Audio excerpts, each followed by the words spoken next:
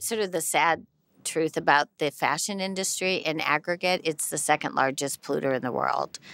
And if you start isolating... I had no idea. Oh, it's right behind big oil. It is, I mean, from the dyes to the labors to the materials to the fact that most items take 60 to 100 years in a landfill before they start breaking down.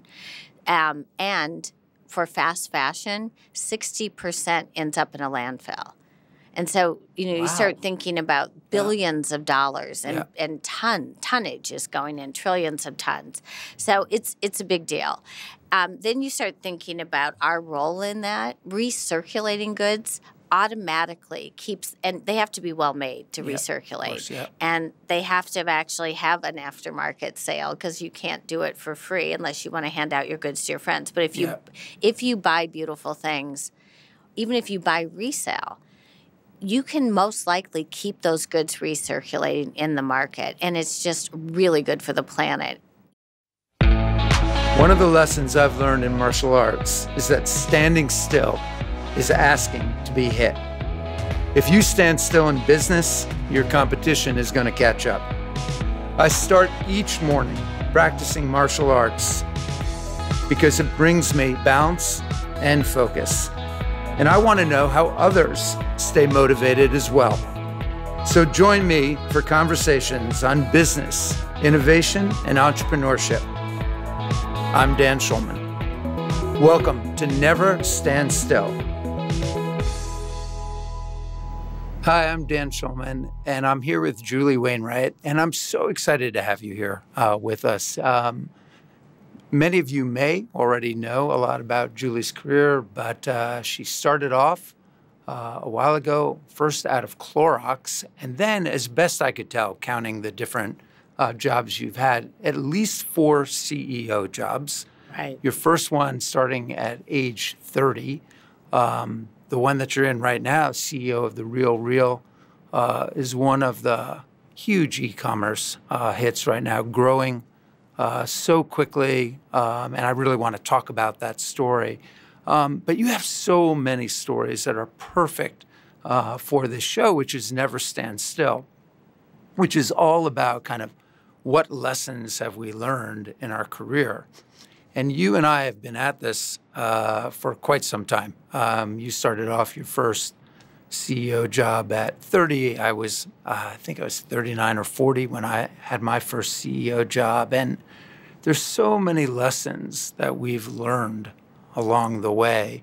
And I was wondering if I could start maybe at a higher level, and then we'll drill down into some of this. But as you look back at your career, Julie, the ups and the downs of it, what are the big leadership lessons, the meta lessons that you've learned through that time?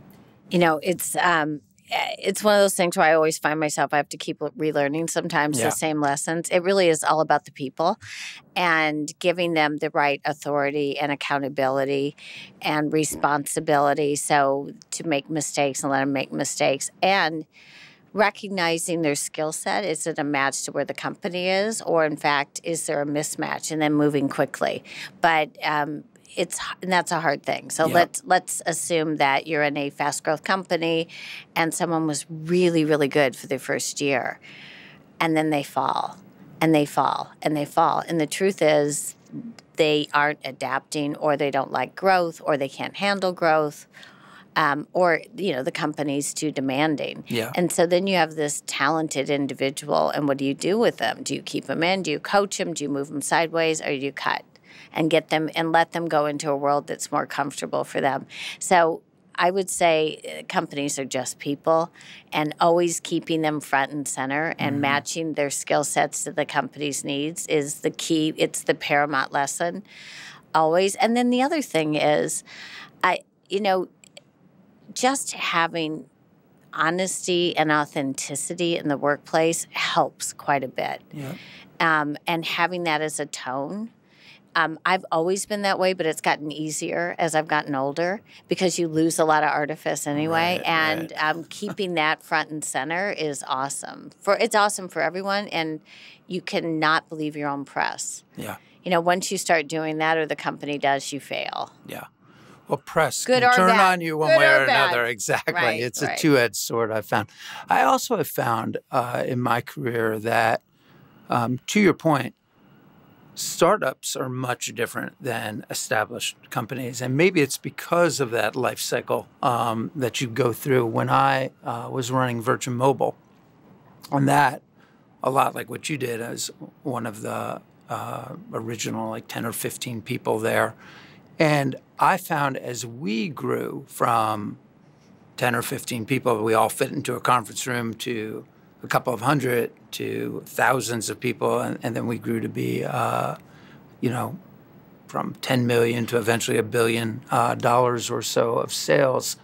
I actually had to do a lot of replacement of my management team as we went into different phases. Do you think that running a startup has its own set of unique challenges as a CEO? Have you found that?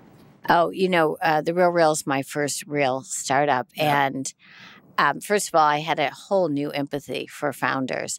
And then secondarily, Yeah. the beauty of running a startup is you get instant feedback on what you're doing. If you're strategic and you're fast moving, you're scrappy, you can make a lot of things happen. The downside is you can't always attract the talent you need to help scale the company because people don't want to take the risks, and you can't afford them anyway. So you've got to figure out balance talent and your money and your expenses. So I would say I learned quite a bit. I love the feeling that you're really on the line in a startup, especially when it's your startup. And if you fail, you're like, okay, I'm going to fail hard. And if you win, you feel great about that too. But it's more scrappy. The talent required is more get it done. Even getting things done is more important than getting them right. You want people to be more right than wrong, but if they spend too much time being like 80% right, you're going to fail. So hiring people with that mentality that actually are thoughtful but recognize that moving fast wins and slowing down or overthinking is death. Yeah. So when you were thinking of starting the RealReal, you had just come out of the pets.com experience, and you are now kind of thinking about like, what's this next chapter of your life going to be? Can you tell our audience and talk to me about like, what were some of the feelings that you were having as you were starting to think about, okay, I've just gone through this. I now want to think about the rest of my life. I want to start to think about what I'm going to do in this next chapter. What were some of those thoughts like? What were you struggling with? What were you excited about? So it really was it was almost 10 years after Pets when I did this. And I realized it's a long time. And I had done other things in between, nothing that was captivating. Nothing that interesting. And I felt like I am getting really bad jobs offered to me that I have no interest in doing. And then I had to do a check, well, how much energy do I still have for the industry, for what I'm doing? Do I love it? Do I hate it? Can I overcome objections if I go out and raise money? And decided, no, I've been in this industry. I've been in tech and software and applied technologies for a long time, since I think I joined in 84, 85. And I loved it. And I had a lot more in me. So then I had to figure out what I really wanted to do, because that was my moment where I realized I'm not going to be offered the job I want. So I had to create it, which put more ownership on me to take hold of my future. And I also realized I couldn't work for anyone. I mean, I'm not sure anyone would have hired me, but I knew I couldn't work for anyone. I was basically unemployable at that stage because I knew too much. I didn't put up with much. And I also I wanted to create an environment that offered an opportunity for more diversification. And really, it was more diversification. Mm-hmm. So as a woman in business, I always face special challenges. And I very seldom, except with pets.com, and we know what happened with that, I was usually turning around businesses. And you were the hired gun, really. I was the hired gun, not creating the culture. And I wanted a different culture. Yeah. Let's talk about some of those challenges, because I have a very close friend who runs a crowdfunding site for women entrepreneurs because women have such a hard time getting funding. It's something like 2% of all venture funding go to women founders. And, if you go to women of color, it's maybe like just... Yeah, you can probably count them on one hand. Exactly. Right. So what was that like when you first went out? You decided, okay, I've got this idea. You obviously think it's a great idea. You've seen it. You've thought about it. You've researched it. And now you're going out to start that. What were some of those initial challenges like? Oh, gosh. Well, there's so many. But, I raised money for almost every company I was in. Yep. And when I go back to when I was really young, raising money for Berkeley Systems, I would go out and I was with my CFO, was a man, and they would ask him a question, and I would answer it, but they would never look at me. I'm like, oh, this is great. This is going to be fun. And we got a little better with pets.com, but then after pets, so when I started to fund the RealReal, I had two things against me, probably three. But I would say my age was more of an impediment than my gender, but my gender was a very close second. Mm-hmm. And then I had pets.com, even though it was a long time ago, still looming large. Yep, of course. So I assumed all those things would be against me. So for the first year, I didn't raise venture capital funding. I raised friends and family. And I was severely undercapitalized, but I did that to prove out the business model, so I knew I had a real business model that I could scale. But then the next phase to get Series A was harder than I thought until I started meeting with female venture capitalists. Because my model is different enough. We're not a pure play platform. We do take possession of goods. We authenticate. We make sure the items are in good condition. We are a service organization. We'll come to your house. We'll help you clean out your home to consign, and then we do all the work. It was the anti-eBay model for a very good reason. I didn't want to replicate eBay, and I felt like it was a huge opportunity for luxury goods. So I saw this gap. I knew I had to have different levels of tactics to service that gap, and I knew the gap was a multi-billion-dollar opportunity.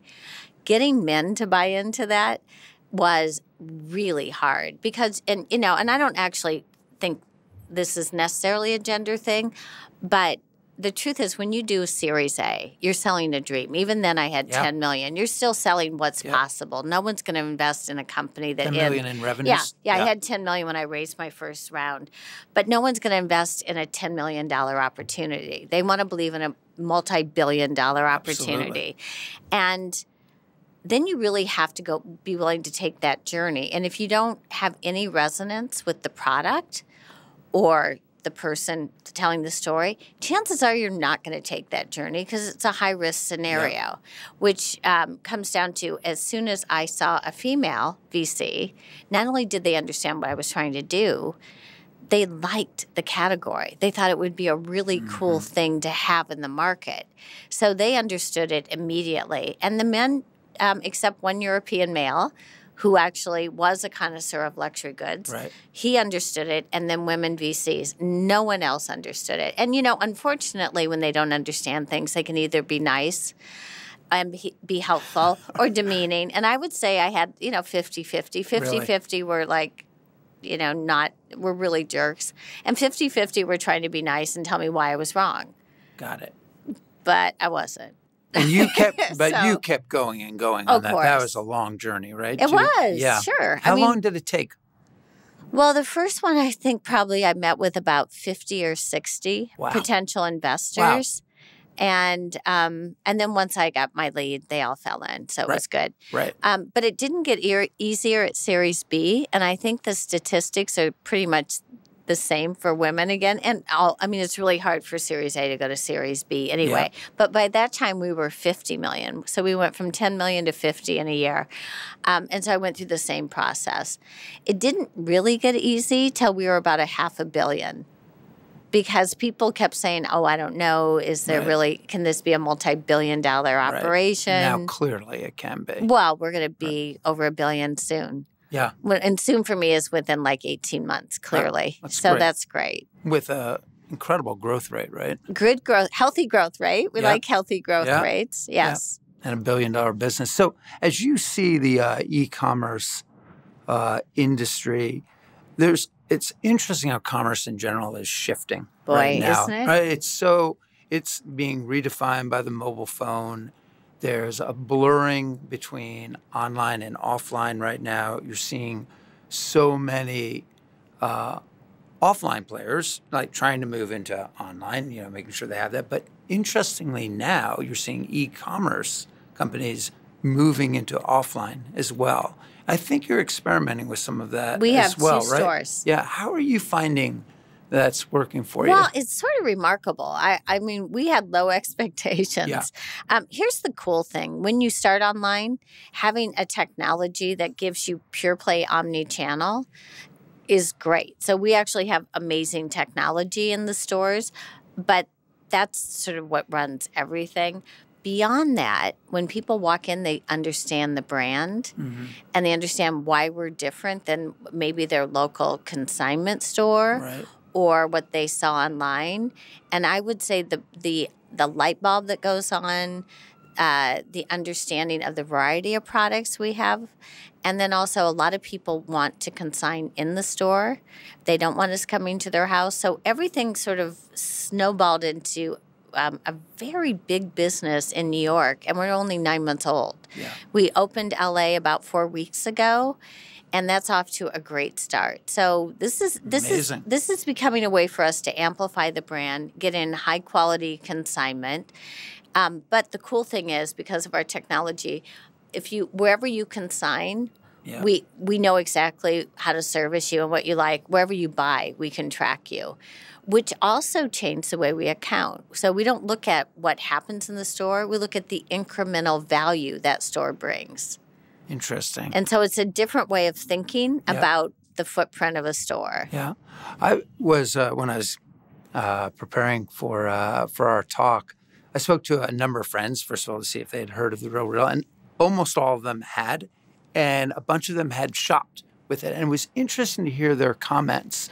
So one of the comments this was a really interesting comment to me, which was like, if somebody else has bought it, thought about buying it and worn it and taken care of it, that is like a recommendation to me to go and do it, which I had never thought about, in terms of like somebody else's curation would actually matter. And then the other thing that I heard a lot was this idea of sustainability, of, not just buying something and throwing it out, but this ability to have sustainability. Is that a big part of the brand? Is it something you believe in? How do you think about that?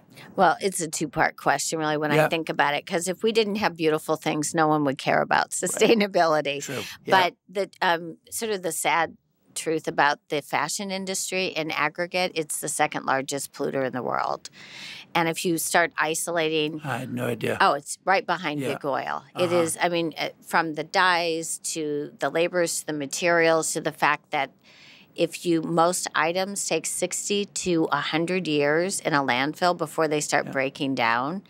And for fast fashion, 60% ends up in a landfill. And so, you start thinking about billions of dollars and tonnage is going in, trillions of tons. So it's a big deal. Then you start thinking about our role in that. Recirculating goods automatically keeps, and they have to be well made to recirculate. Course, and they have to actually have an aftermarket sale because you can't do it for free unless you want to hand out your goods to your friends. But if you buy beautiful things, even if you buy resale, you can most likely keep those goods recirculating in the market. And it's just really good for the planet. And I would say that's a new way of thinking that most people didn't think about before, but now the light bulb's gone on. And certainly the younger generation, for me, that's a millennial, not just a Gen Z, but the younger generation really does understand that, and they are conscious. And then I would also say when you're buying a beautiful thing that's been designed by an artist, and you, even if it's, been previously owned, it's still new to you. And if it's in great condition, it's still beautiful. Yeah. So keeping those goods in circulation it seems like they should be because they were well made to begin with and thoughtfully made. And then they're relevant and they're good for the planet. So I didn't build it for sustainability, Right. but I recognized it early on. I also recognized that if this was a really ugly mug, no one's going to buy it because it's sustainable. But Right. because it has a motivational saying, you could recycle this. Maybe. I was thinking about doing e-commerce Maybe. around this, but I'll have to think about it.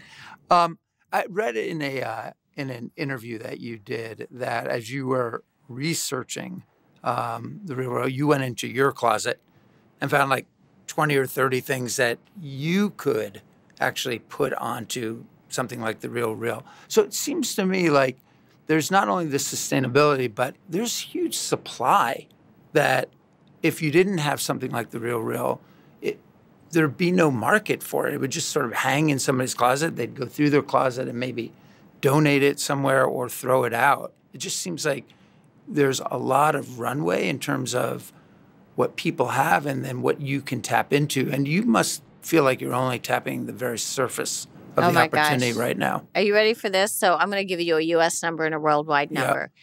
In the U.S., there is $60 billion worth of personal luxury products consumed every year. 60 billion. Billion. Worldwide, it's 200 billion. So when I say personal luxury, I'm not talking cars or wine or hospitality. I'm talking personal fashion, fine jewelry, watches. Okay, that's it. Men's and women's, 60 billion. Oh, and some high-end cosmetics. Right. Still a small portion. So then you think, what happens? In 3 years, 2 to 3 years, maybe you're over it. So you buy more. But this is a reoccurring. And the personal luxury market after 2008 really dipped. But now it's growing about 5 to 7% a year. Mm-hmm. So you've got that growing. And so you've got this supply, even discounted for what we're talking about, in the trillions of dollars worldwide. Yeah. So when I think about what we're doing, when we just did an awareness study, only 2% of all potential consigners in the U.S. are working with us. Yeah. So we have a long way to go. A long runway to go. Yeah. And it's a really fun, interesting business too, because it's incredibly personal. It's a weird thing that way, but when I get something, I shop all the time from the Real Real. I don't think about somebody owning it until maybe I know who owned it, and then I really feel like it's a very personal thing. But we don't disclose people's names unless it's a celebrity sale and they want it disclosed. Oh, really? Yes. And then do you get much more if it's a celebrity? Yes. I mean, we do, and it moves faster. It can be gone in 20 minutes, and yes. Yeah. And once in a while, because it's all hidden in the warehouse, but once in a while someone's checking in, they'll go, this is so-and-so's thing. I'm like, it is? You have that natural curiosity. Yeah, it is cool. That's really cool. So if I go back to some of the experiences that you had, the name of this show is Never Stand Still because I do martial arts all the time, and basically my instructor always says, like, if you stand still, you're going to get hit. And what I found in all of my interviews, every single one of them is, and we all have this in common, is we've all gotten hit.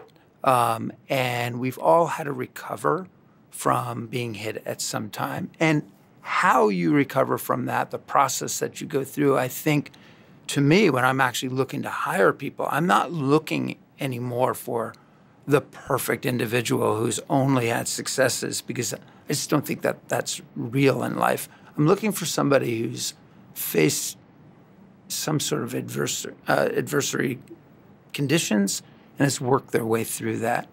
As you look at some of the experiences you had, and you and I talked about some of this beforehand, I mean, like some people get punched, but you had like a 1-2 punch combination in both your personal life and your professional life when you were running pets.com.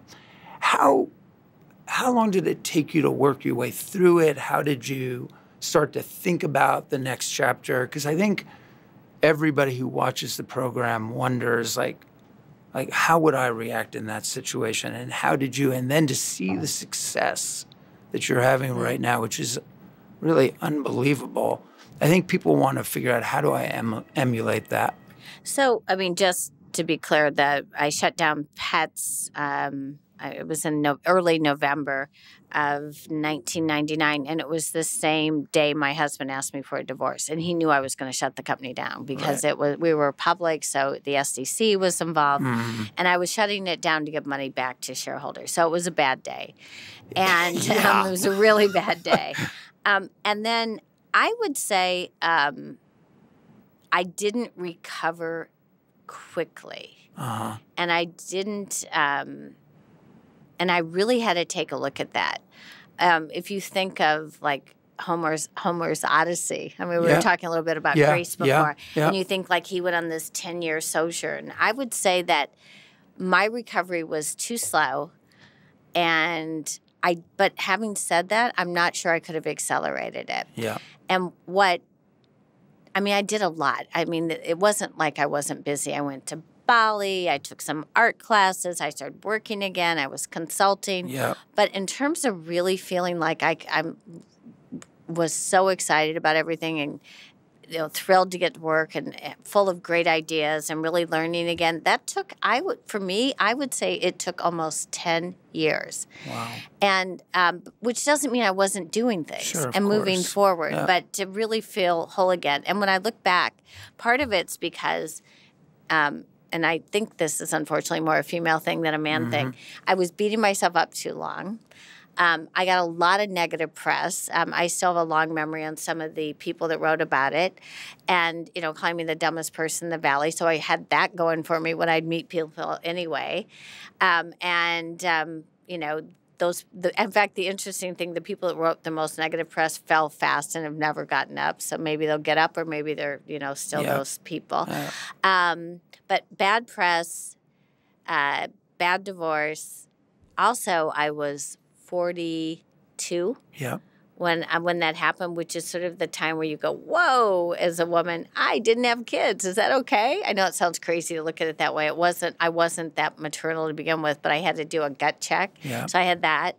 And then I had to figure out, well, do I move and start over? Do I embrace? Where do I go? So I would say I could have possibly gotten out of it faster if I would have taken a lesson from some of the men around me that also failed during that time, and they failed bigger than I did. You never heard their name in the press, so they didn't have the negative press. But more importantly, they just got on with things. Yeah. And I do think women internalize too much. What could I have done differently? Was it timing? Was it this? And then I had other stuff going on. And I would say once I sort of figured out, wait, this is my life. I'm going to start directing it. I'm going to have fun. I know who I am. It doesn't matter what people think I am. Everything changed. It was a journey. It was like, I call it my own odyssey. It was my own odyssey. Yeah. So I had to, slay some gorgons there. Right. But it was good. I mean, at the end of the day, I'm glad I did that because I'm really sort of fearless now. Yep. And I don't know if I would have come to that place if I would have recovered that quickly. I didn't have that in me to just pop right up and go, yeah, I'm good now. Yeah. Well, I think a lot of the confidence that I have, maybe some same thing for you, the confidence you have, comes from having seen so much, right? And having gotten knocked down and knowing that, you know what, in the cool light of the new dawn, things look different and you can move forward. Like I would call you the strongest person in the valley, because you are so inspiring in terms of your story and like what you went through and where you are right now. I mean, you might beat yourself up on some of that stuff, but to me, it's so inspirational. And my bet is to everybody watching, it's the same inspirational story. It's like not many people go through that. Like when I talk to most people and they talk about like their getting punched, it's actually not that big a thing, and you really absorbed two things and then came back to create, just to find yourself, to create something and to move forward. And so I don't know, to me it's why I was looking so forward to our conversation. So maybe let me... By the way, thank you. That's really nice of you to say that. I mean, I don't feel that. I mean, I just feel like, I'm doing what I do, but I appreciate you saying that. But if you look at it, actually, objectively, it's an amazing story. Is there any, maybe one or two things that you could tell our viewers about, if you like we summarized like what leadership lessons you had, but maybe lessons in terms of just life in general when you're faced with these kinds of things, how you like started to work your way through it? Like, what are the things that you thought about and then did that actually made a difference in how you felt? Well, all right. So I think the biggest thing is I started focusing on what I really loved. And that, when you're a hired gun CEO, you're not always saying, oh, I love this. I can't wait to jump in. You're like, yeah, I can do this. It's an interesting problem. Sure. But that doesn't mean you love it. Right. And my first CEO gig was because the company was failing. They're like, oh, can you? And I had a plan. 30? Yeah, right. So, and they like, do you have a plan to turn around? I go, yeah, I have a plan. They're like, okay, you do it. And I'm like, okay. Yeah. They're like, now you're CEO. But that wasn't like a big win. I had a plan. It worked. It ended up being a success. But, it's like getting back to your core. What do you love? What do you feel good about? Why do you, we're taking the temperature. What do you really want to do? Because you never know how long you're going to have in life. But if you could like spend your days, what would you get excited about every single day? And, luckily, and this gets back to my childhood, I had a father who loved what he did every day. So I grew up in a household where it was really, really exciting for him to go to work. And he's an artist. He was a commercial artist. Every day he was creating.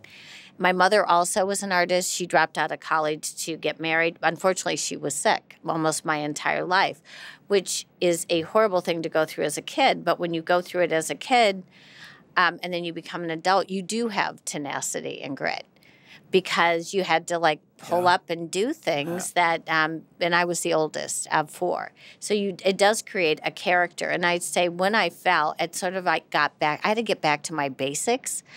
And, I read a lot. I traveled a lot. I grew up in an artist household, so I always was drawing and painting, so doing that.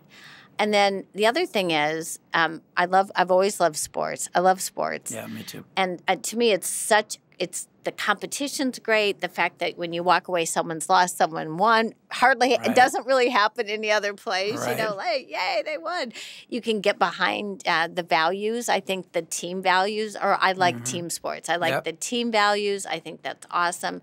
So I really got involved in watching sports and reading sports books because for some reason that fed into my psyche in a way I could understand. And baseball in particular, I've even talked about this. When you look at someone feeling great about their batting average and you look at what realistically they miss 65% of all, I'm like, oh my God, that's it's awesome. Amazing, isn't it? It's amazing. And yet they're like, they keep swinging. Yeah. And there's always another game. Yeah. And I almost had to talk myself into that. So, but it also was love of art, love of sports, love of travel, and just like wanting to get going again. And I've always had a really high energy level. So when you think of you've got all of that, you've got to put it to, it can either be constructive or destructive. And so I really was always more a constructive person. So I wanted to put it to good use. Yeah. Oh, and I did a lot of nonprofit boards during that time too, which was, good. Yeah. Yeah. Well, it's meaningful. It also allows you to connect back to what's important, like you were saying. Yeah. So, Julie, I want to thank you. I can't wait to watch all of your success going forward and keep reading about that. Your lips. Yeah, exactly. We'll knock on wood on that. And let's stay in touch. Thank you. Yeah, thank you so much for being here. Yeah, Thanks. Appreciate it.